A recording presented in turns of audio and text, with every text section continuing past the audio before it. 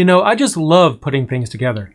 There's something about building a brand new device such as a server, getting all the parts, putting them in the case, setting up the operating system and so on. That's just so much fun. And speaking of fun, recently I've had some fun with this right here, which is a custom Turing Pi build that I've recently put together that I'll be showing off in this video. So you might be wondering, what exactly is a Turing Pi? Well, if you're not already aware, the Turing Pi is a Mini-ITX board that you can install in a Mini-ITX compatible case.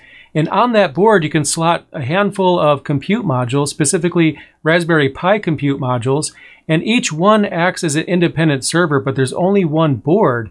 And you can set up a Kubernetes cluster, install individual server applications on each one. And essentially, it allows you to have a server in a box. It's really cool. And that's what we're going to take a look at in this video. Now, the Turing Pi board itself was provided to me by Turing Machines for this review. However, I retain full creative control over this video and all of my others, and nobody is going to see this video before you guys, so all of the opinions in this video are my own. And in this video, I'm going to show you what the board looks like, how it's set up, and I'm even going to install a K3s cluster on it as well, and you'll see the entire process.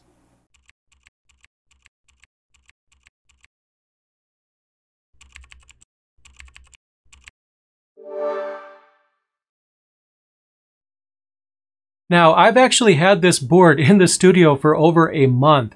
It took me some time to actually get it going because the compute modules themselves must have been on back order. They took a month to ship.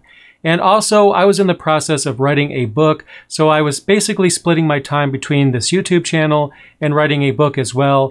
And needless to say, it really tired me out.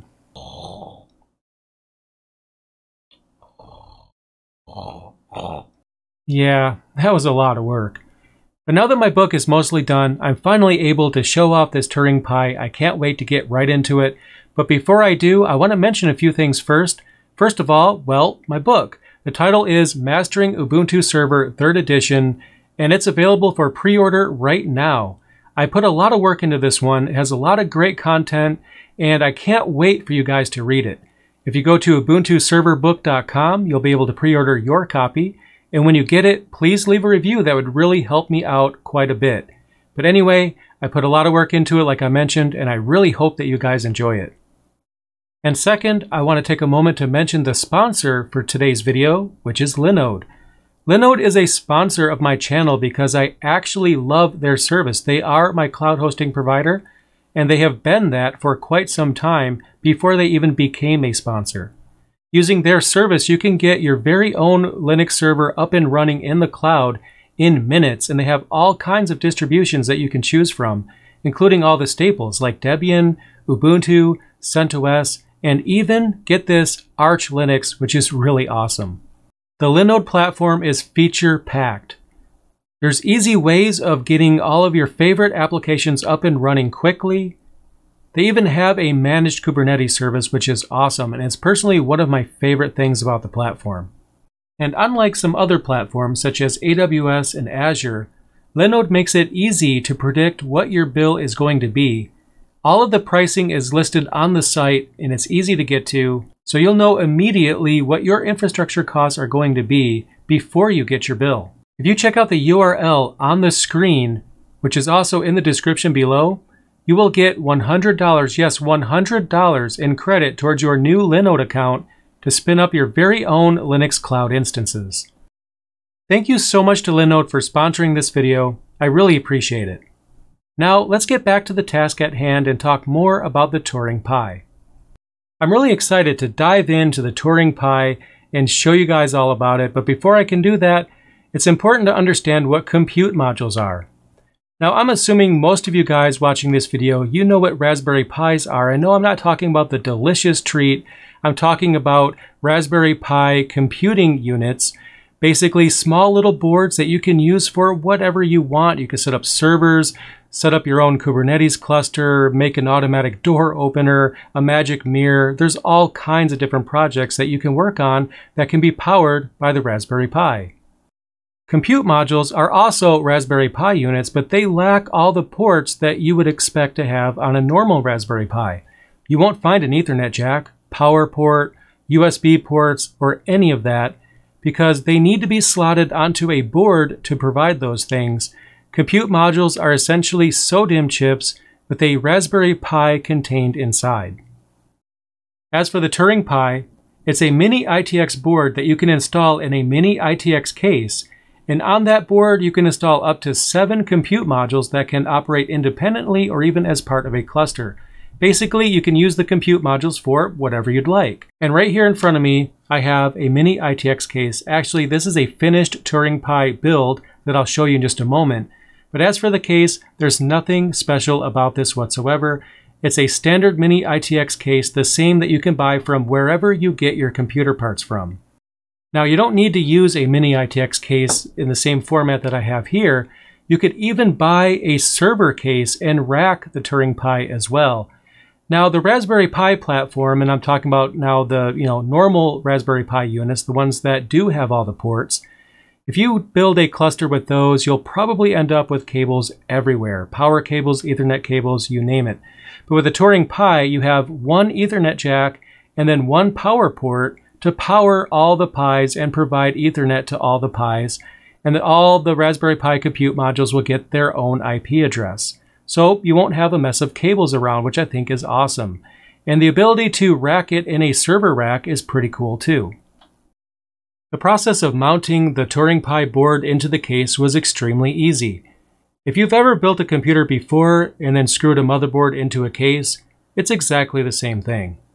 Once you have the board mounted into the case, you can then slot however many compute modules you have, up to 7, into the board. The board can be powered by a standard 4-pin power connector from an ATX power supply or an AC adapter, which is the way that I decided to go. Before you power it on though, you do need to install an operating system onto the compute modules, and then once you have that set up, you can go ahead and power it on, and then each compute module should receive an IP address and then be available on your network. Now, there are a few downsides when it comes to the build process for the Turing Pi. First of all, there's no I/O shield, so you will have some empty space at the back of your case. Now, my understanding is that you can 3D print an I/O shield for the Turing Pi, but I don't have a 3D printer, so I wasn't able to do that. But if you do have a 3D printer, or you know somebody that does, that might be an option for you.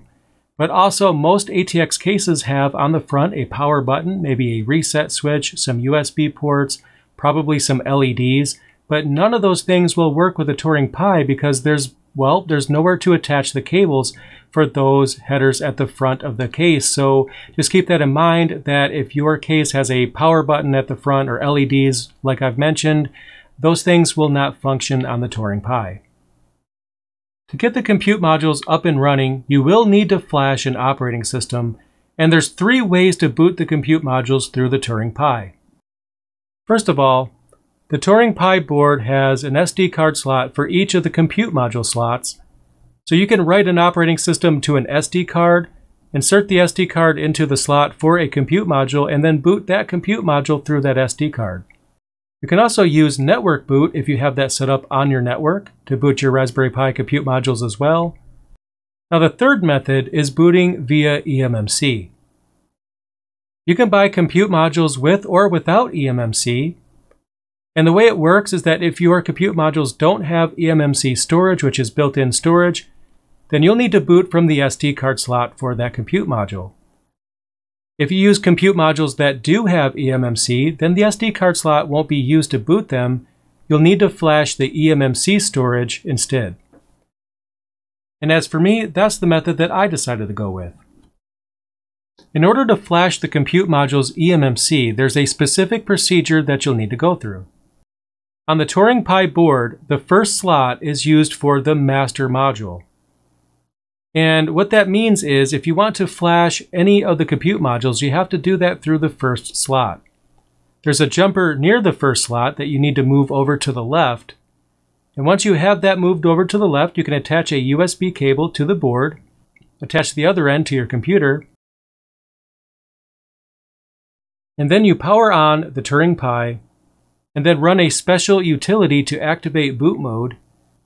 And once you do that, the EMMC storage of the first compute module will show up on your computer as a flash drive essentially. Once it does, you could use whatever tool you normally use to flash SD cards or USB flash drives, for example, and then write an operating system directly to the EMMC storage.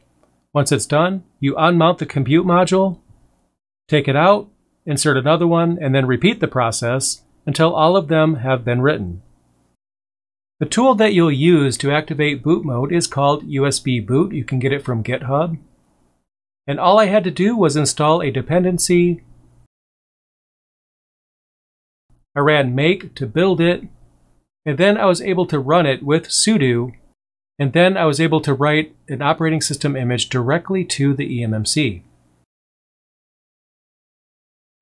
Now on my end, I tried both Raspberry Pi OS as well as Ubuntu on the compute modules, and they work just fine. So essentially all I had to do was download an image, for example, the Raspberry Pi OS minimum image, which is a good choice. Once that's downloaded and your compute module is in boot mode, then you can use whatever utility to write that image directly to the card, which is what I've done. And then I logged into my router and I was able to see that each of the compute modules received an IP address and were ready for use. So what I've decided to do on my end was set up a Kubernetes cluster using K3s. So I went through the installation process on each of the Pis and they were ready to go. Setting up K3s on the compute modules is very easy. All I had to do was add some boot parameters to each of the compute modules. And then I rebooted them. And once they came back up, I ran the curl command from the K3s project to go ahead and get K3s installed. Once it was installed on the master node, I checked the status to see that it was running just fine. And then I grabbed the node token that was stored in a very special directory, and I used that to set up all the other compute modules as worker nodes for my cluster. I exported the node token,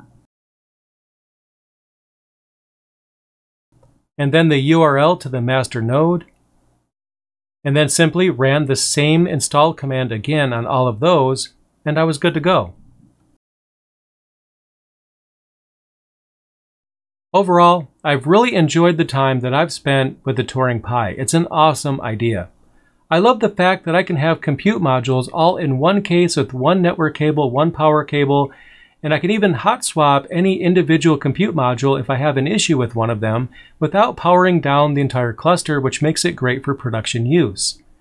Now, one downside is that compute modules aren't as fast as a Raspberry Pi 4, for example. Now, my understanding is that there's a new generation of compute modules coming at some point in the future, but I don't really have all the details on that yet. But there is a noticeable speed decrease on the compute modules when you compare them to actual Raspberry Pis. And that's not a limitation of the Turing Pi board itself. That's actually a limitation of the SODIMM slot that the compute modules use to attach to the board. Now, whether or not the performance penalty of the SODIMM slots will impact you depends solely on what you intend to do with the Turing Pi and the compute modules. Now, on my end, I think they're plenty fast for running a cluster like K3s, which is what I've installed on mine. And depending on your use case, that might not matter. It's just something to keep in mind. But I think that the Turing Pi is a fantastic idea. It's something that I wished existed a long time ago, and it's a great option for Homelab if you want to try out things like containerization. Maybe you're studying for a certification, you want to run some apps on your LAN, whatever you want to use yours for. I think it's a great fit for a lot of people out there. So definitely consider checking it out. Now, what's your opinion overall of the Turing Pi? Do you have one? Have you had a chance to check it out? Let me know in the comments down below. And I have more Homelab, Raspberry Pi, and related content coming very soon. So I'll see you in the next video. And if you haven't already done so, please subscribe. Thanks for watching.